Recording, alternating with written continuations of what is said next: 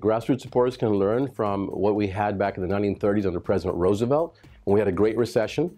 People got involved. FDR said to them, I can't do this on my own. You've got to lead. And when the people lead, the leaders will follow. And that's what Gandhi said, right? And it was true. So Roosevelt, FDR, the President Roosevelt said to the people of America, I can't do this on my own. Congress has to do it, but you have to make Congress do it. Once we do this, once we get out there as people and look at the past and see how it was done in the past, because FDR was able to bring in the New Deal to overcome the Great Depression. Now we have the Great Recession, and we're still, 99% of us are living under the effects of it right now. We are not out of the recession, the Great Recession, for 99% of us, just the 1%. Well, my passion has to do with providing equal opportunity for everyone in this country and ultimately the world, but especially in America, where the gap between rich and poor has been growing tremendously, and that cuts out the ability of people to become fully developed in their human potential.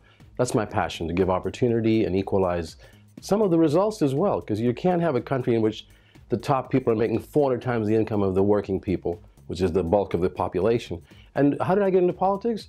I was a psychology major in college, actually. My dad was a psychologist and a chemical dependency counselor, and he was a person who was into a lot of social work. My mom was a special ed teacher, and therefore they both had a lot of compassion for other people.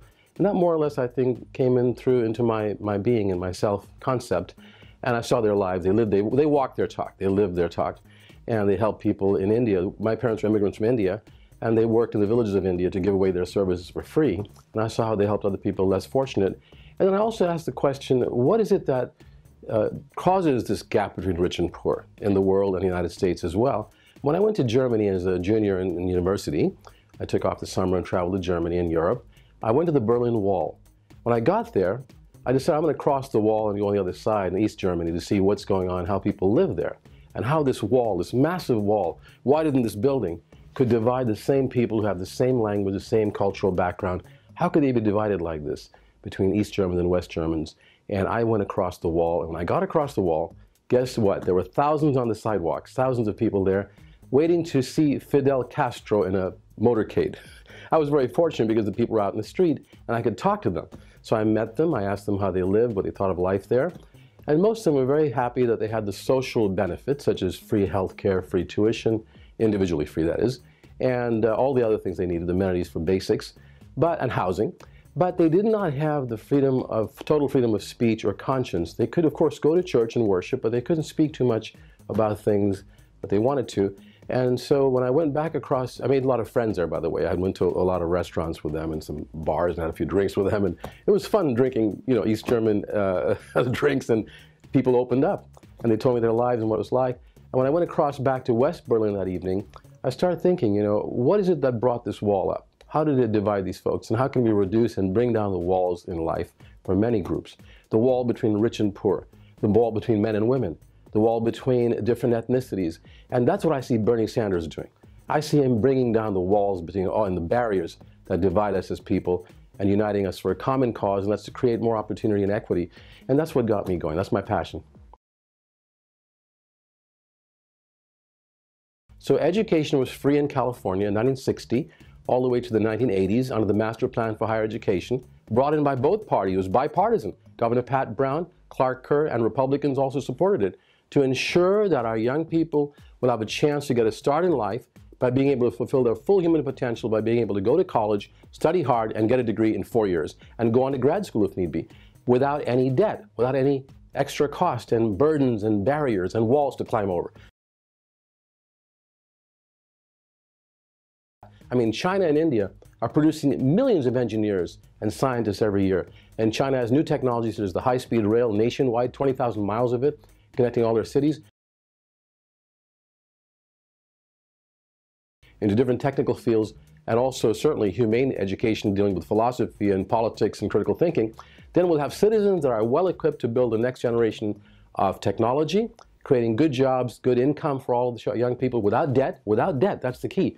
And to me, that's the top priority, is a universal free education system. By the way, I must mention, Governor Pete Wilson of California, former governor, went to UC Berkeley Law School and paid zero tuition for 3 years and became a lawyer. He paid $37 service fee, no tuition, for 3 years every year. and he became a lawyer and became a business person, a senator, and a governor. Another governor, former governor, Arnold Schwarzenegger, I'm sure many of you heard of him. Arnold Schwarzenegger went to Santa Monica College, where I taught part-time years later. Santa Monica College also was tuition free. Arnold Schwarzenegger paid $6 service fee for all 15 units with no tuition. In 2 years, he was done with it. He transferred and got a bachelor's degree at the University of Wisconsin because he had a hand up. We need tuition-free higher education, whether it be technical school, trade school, university, or medical school. And that's what will make America great. Another issue, of course, is jobs. How do we create jobs? And that's related to education, but more than that. We have to rebuild our infrastructure. We have to have a single-payer universal health care that'll cover everyone, nonprofit, Medicare for all, as our neighboring country Canada has and works very well over there. And all over Europe, they have these systems of where the taxpayer funds it together. It's the government through a progressive income tax, a medical tax, or part of the federal budget, and that money is put into the healthcare system as a nonprofit insurance company, a Medicare, which will allow you to get treated for health reasons and have no deductibles, no co-payments.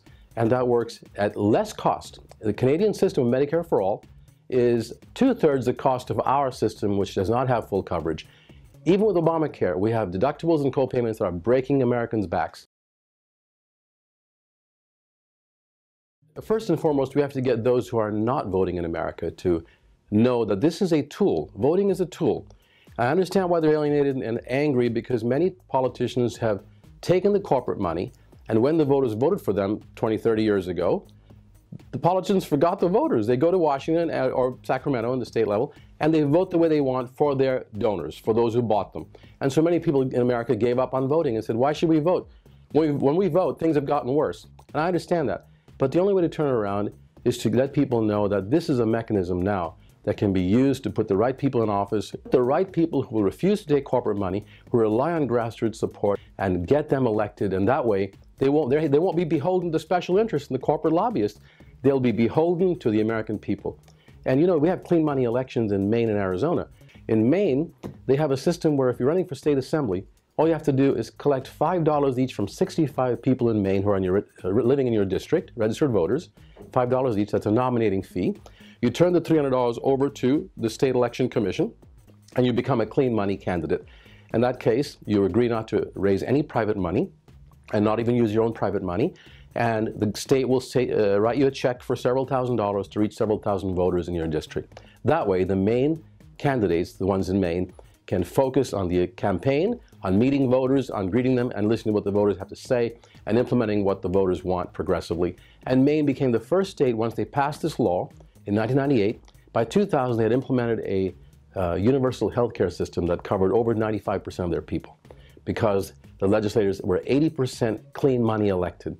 And so that's what we have to do, is show the American people that voting, once again, whether there are clean money systems in place or not, we can still control the candidates. It's the votes that are counted, not the donors that are counted. We know how much the donors do count, but they're not the ones that are counted. The voters are counted. That's you and me. Those of us making $20,000 a year, or $50,000 a year, or even $100,000 a year. We are the ones that count, and those votes count. And so if we get out there and vote, and register and vote in the right direction, universal health care, jobs for everyone, especially high-paying jobs, education that's free of individual charge, and we have to address the issue of global warming. And that's where you have to show the American people, if we don't vote, we're going to lose everything. And the world will be affected, because this is still the largest economy in the world. It's still a country that has many great ideals that the world likes to see. That's why I want to see America start walking its talk once again, because our ideals about freedom and opportunity and justice and the right to life, liberty, and the pursuit of happiness, they're at the top. Those ideals are at the top, and the world sees when we try to pursue those ideals in empowering other people in the world, empowering our own people by giving them opportunity. And we're going to put the money instead into human development, economic development in the United States, and even throughout the world. A big component of our foreign policy has to be an economic program in which we have joint ventures to build hospitals and libraries and schools and railway lines and high technology, environmentally sustainable products throughout the world, joining with other countries. I mean, other countries have great technology to offer us and to share with us. And we can do it together to build a better world.